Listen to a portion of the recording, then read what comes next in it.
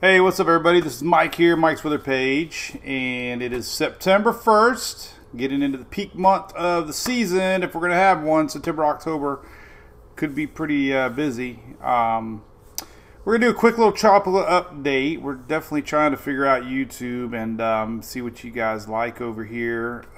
So I'm going to try something a little different, leave this solid screen up and talk a little bit, keep it short, under 3-4 minutes. Just kind of give a rundown of the tropics, what's going on. See if you like it.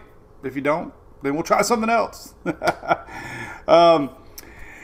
we got a few things out there. Here is the closest thing. This is Invest 91, they're calling it. And if you recall, it's been all the way from Africa the last week. It's very unorganized right now. And it doesn't really have any mid-level circulation in it. The general steering flow out in the Atlantic is it's going to go this way the next couple days. Some of this rain here along the monsoonal trough could end up, hitting lower Western Antilles, Trinidad, some of our Caribbean friends. But the main core of our system is heading off west-northwest.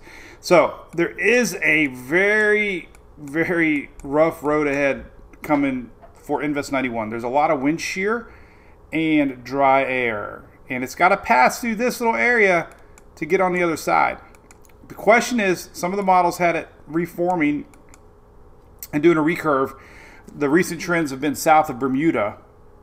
However, history tells you this.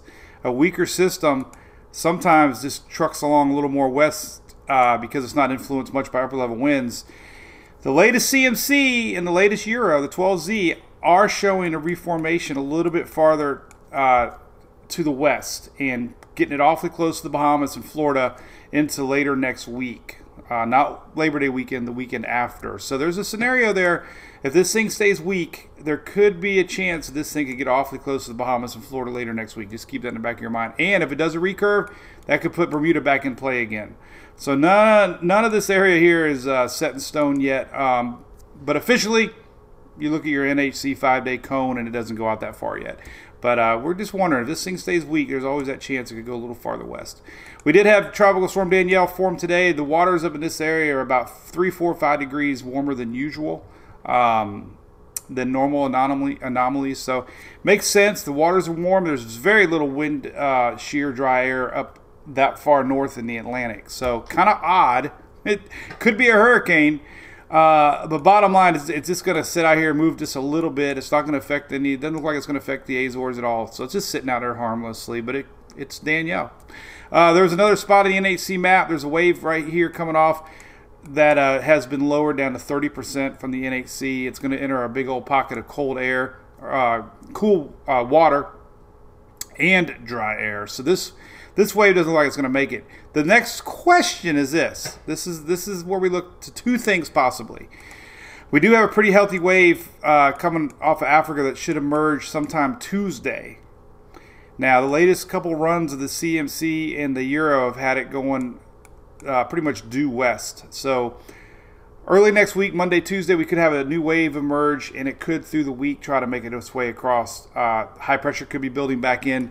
And we haven't really had a true low rider this season. So there is signs we could see a wave next week trying to come across the Atlantic a little bit lower. First one of the season. So keep that in mind. That's been showing up on the models on that. So that's got my attention. And then lastly, we got a lingering front here across Texas going across to the Atlantic. So this lingering front starting this weekend, Labor Day weekend, we're talking Sunday, Monday, Tuesday, Wednesday, Thursday, Friday. Rains from Texas, Louisiana.